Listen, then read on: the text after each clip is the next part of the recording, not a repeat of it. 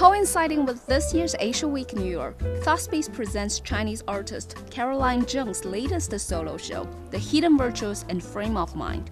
Famed for her creative melding of the porcelain traditions of the past and contemporary art concepts, Caroline Cheng designed several panels sealed with over 20,000 tiny handmade porcelain butterflies.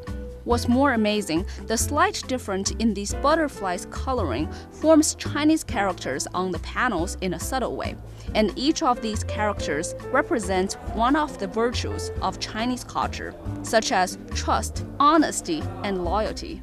Each porcelain butterfly is handmade and 9 parts put together. If you look at it, it's the incredible skill of the Chinese craftsmen, and then the idea of making it sort of contemporary. Both the West and the East, they sort of look at the piece and say, yes, it's beautiful, it's avant-garde. These are the virtues, the traditional virtues that you grow up with. You have to obey your father and mother, you have to be polite. And then the smaller panels that I made are the young people's words, like cool and, happiness and stuff like that young people like to say. She was always very interested in calligraphy and characters and the meanings of certain words and virtues. So we thought, what a great combination. The idea of using butterflies and bringing back the Chinese principles of honor and of virtues. The butterfly has always been a motif appearing in Caroline Cheng's works. Fragile yet beautiful, this little creature undoubtedly inspired the artist a lot in her creation. And because Caroline is so fascinated with butterflies, the exhibition hall is also designed as a butterfly world. China is just such a big place, and it's very fragile.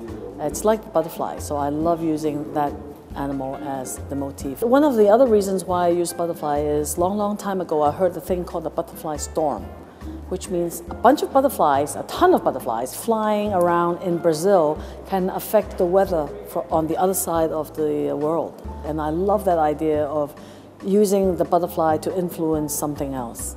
Borrowing in the techniques from craftsmen in Jingdezhen, Caroline Cheng also shared that the idea of the show is not only limited to displaying the exquisite Chinese traditional crafts, but also exploring the possibilities of presenting the tradition in a more contemporary and innovative way. When I look at the porcelain butterflies that they were making in Jingdezhen, they were making them on plates and they were boring and I didn't like them.